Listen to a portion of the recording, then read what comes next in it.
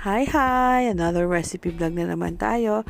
This time is gagawa tayo ng black truffle pasta. Ito yung continuation ng aking Western Dinner 001. Meron din tayong garlic bread para sa ating pasta. So, umpisahan muna natin ang paggagawa ng garlic, ng butter herbs. So, I have minced garlic already. May softened butter na ako.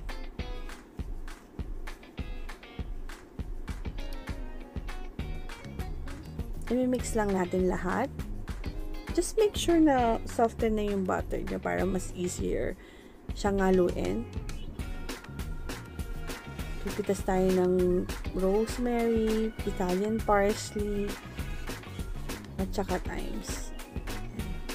Easy, pag ganito kasi nag-western dinner ako, pero marami akong herbs. Yung mga herbs ko nilalagay ko sa isang bote or jars. You must be wondering kung bakit marami akong herbs. Diba nga, ito yung Western Dinner 1001 ko. Gumawa kasi ako ng herb crust lamb, rack of lamb.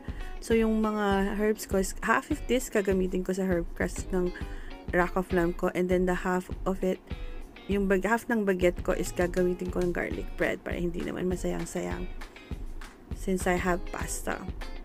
Although, pag may mga ganitong marami akong tira-tirang mga herbs, minsan nilalagay, ginagawa ko ta sila ng butter herb. So, mag-room temperature ako ng isang bloke ng butter. Tapos, same way, ganito gagawin ko. And then, i-roll ko siyang parang embutido. And then, i-store ko siya sa aking freezer or fridge.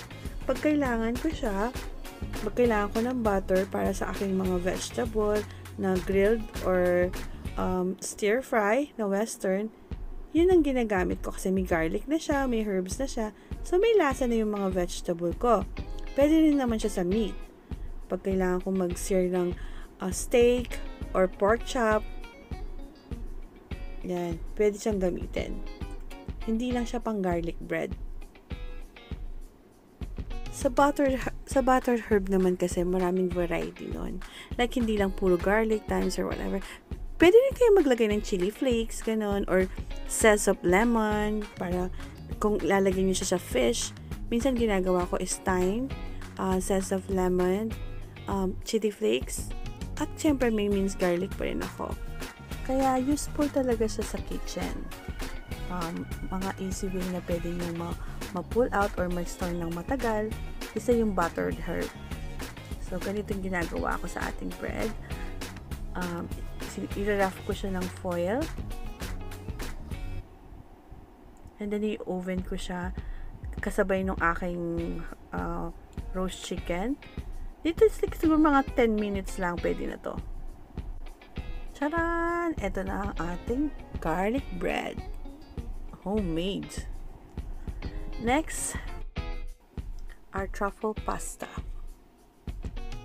Here's our ingredient. I have slices of mushroom, slice of garlic, black truffle paste, 1 egg yolk, pasta, cream, and a good quality of olive oil, at saka bacon fats or bacon oil, and of course our bacon. So, i-sear ko muna yung ating bacon. And then, i-render ko yung oil na nito para magamit natin later on. I-crispy nyo lang. Just boil your pasta according to the box instruction. And then, pagluto na yung ating pasta, let's start with our garlic. Sa garlic, make sure yung olive oil nyo quality olive oil. And then, hindi dapat mainit yung oil bago nyo ilagay yung garlic. Kasi ayaw nyo ng sunog na taste ng garlic. After that, pag okay na yung garlic natin, infused na, lalagay na natin yung ating pasta. Para ma-absorb niya yung lasa ng garlic from our oil.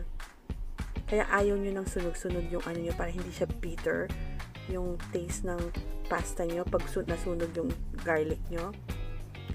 And then, ilalagay ko na yung ating cream. Mahirap ang ganito pag big portion ang niluluto nyo ng pasta, especially carbonara. Then, ilalagay nyo lang yung ating truffle paste.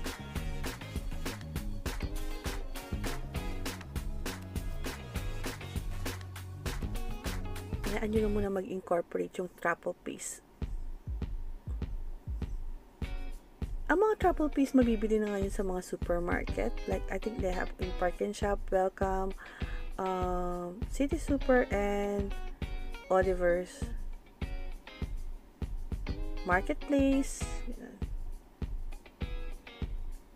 Lalagay mo natin mushroom natin, luto-luto ng konti.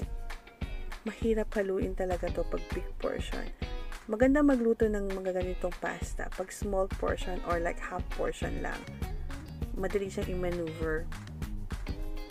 Pero may mga 6 person kasi ang pakakainin, kaya kailangan isang batch to.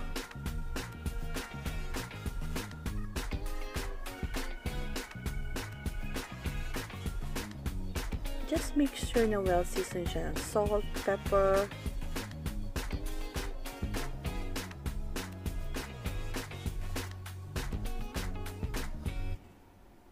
kung mapapansin nyo, low fire lang ako dito kasi luto na yung pasta ko al dente. Etong truffle paste na to, masarap din siya ng walang cream. Just garlic, oil, good quality of olive oil, and truffle paste lang.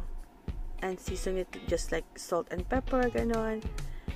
Masarap ng cheese dito is Parmesano.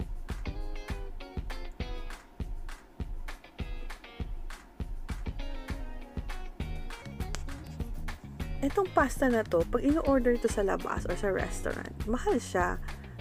I think isang plate is 200 or kulang-kulang 200 sa isang plate lang ng truffle pasta. Which is isang portion lang yon. Although kasi mahal ang truffles. And then, pag season naman ng truffles, meron kaming season ng mga truffles na fresh truffles. Pag sinerve to, ginigrated ng fresh truffles. Kaya ang tawag ko sa pasta nito, yayamaning pasta. Kasi pag meron siyang fresh truffles, kasi fresh truffles is sobrang mahal niya. Kaya, pangyayamanin lang talaga siya. Unfortunately, paborito to ng aking haboy. Feeling yayamanin din.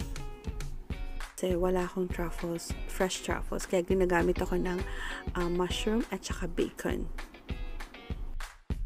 Here is our truffle pasta.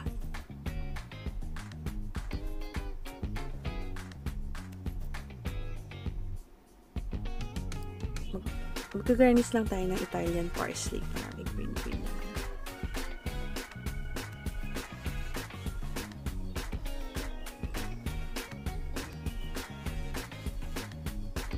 Then, mag-shape tayo ng Parmesan cheese.